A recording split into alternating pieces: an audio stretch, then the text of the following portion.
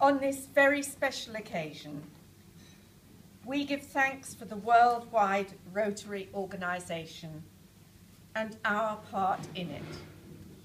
In questa speciale occasione rendiamo grazie per l'Organizzazione Mondiale Rotary e per la nostra partecipazione. Especially we give thanks tonight for the celebration of the twinning of the Rotary clubs of Siena and Cambridge. In particolare rendiamo grazie questa sera per la celebrazione del gemellaggio del Club Rotary di Siena e di quello di Cambridge. May we enjoy the friendship and fellowship that this brings, as well as the opportunity for service. Con la speranza di godere dell'amicizia e della compagnia e anche aiutarsi reciprocamente. May we pause for a moment to remember those near and far in any kind of need. Fermiamoci un momento per ricordare I bisognosi vicini e lontani e rafforziamo la nostra... Oh, sorry, Karen. And let us strengthen our resolve to work for the good of all mankind. E rafforziamo la nostra risoluzione di lavorare per il bene di tutta l'umanità.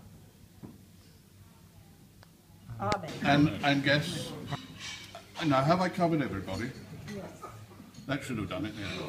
I feel right at the beginning I should begin by apologising for my lack of ability to speak Italian. I'd like to thank a fellow Rotarian, Suzanne Sutton, for providing a translation of this speech for you. I hope it's the same as what I'm saying. President Rosemary, it is with great pleasure that I have the honour of welcoming you and the members of the Rotary Club of Siena to Cambridge to celebrate this, the 4th anniversary of the twinning of our two clubs. We in Cambridge certainly value the continued relationship between our clubs and the further development of friendship and international understanding in the spirit of Rotary. And I'm confident that we will continue to find ways of supporting each other in working together on appropriate projects. Now, later this month, our club will celebrate its 93rd charter anniversary. And as with your club too, we have a very long tradition of service to the community and internationally, and we are proud to be part of the worldwide network of clubs committed to the ideals of service, international understanding and peace the world over. And I'm sure your club has the same sentiments. Yeah. The members of both our clubs enjoy the privilege of being residents of two really beautiful and historically important university cities. My regret is that I haven't visited your wonderful city at all. I will do, but not yet. I've in fact only been to Italy once, and that was in 1990 on a rugby tour with my son. So my recollection is a little vague. Thank you. Okay. However, it is our pleasure on this short visit to show you some of the special parts of our city of which we are so very proud. And tomorrow evening we will hear from a long-standing Cambridge academic who will be explaining some of the history and the unique qualities of Cambridge University. I sincerely trust that you will enjoy your visit and that you have the opportunity to meet some more of our members and become acquainted with them or reacquainted with them. And I thank you for coming to see us. It is our particular pleasure. And also I'd like to thank Ed Coe and his committee for organising this visit and this dinner and tomorrow night. Yes, indeed.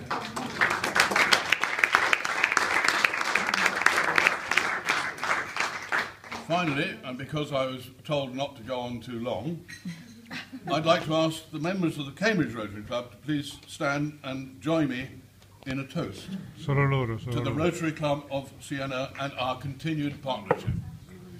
Ok, so we also Siena. Cosa ci sediamo? Io ti ho Ok. Toast. Bravo!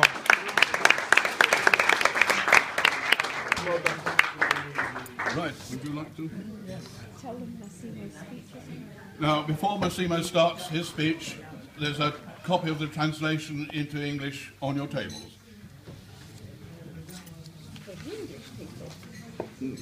Grande. Yeah. You have a go, yes. Mamma mia, bravo! That was my son. Ma sono soddisfazioni. Era all'inizio dovevo fare. Allora. Presidente Graham Sanderson, cari amici rotariani, rotaractiani e il mitico segretario. Oh, sempre lui. Sono orgoglioso di essere oggi qui in terra inglese a rappresentare il mio club, in un'atmosfera così prestigiosa e carica di tradizioni.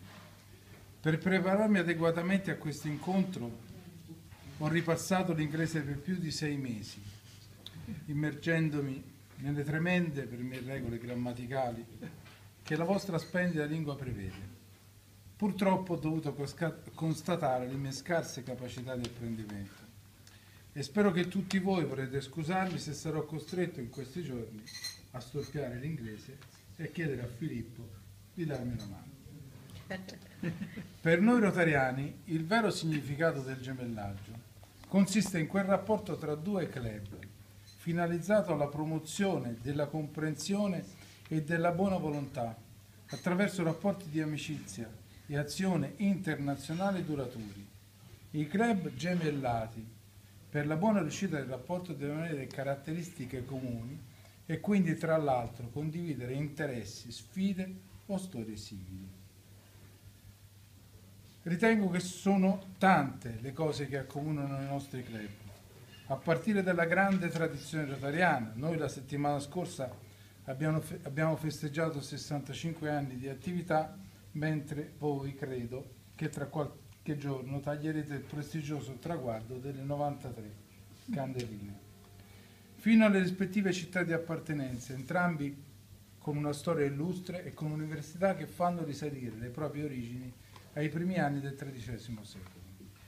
Sono importanti quindi le cose che ci accomunano e su di esse dobbiamo lavorare perché le naturali diversità vengano superate in modo da far crescere e prosperare il nostro gemellaggio nel migliore spirito di amicizia rotariana. Il rapporto tra i nostri club è infatti molto recente ed è vissuto finora sulla stima e sull'impegno reciproco, alimentato dal comune interesse di consolidare questa nuova amicizia.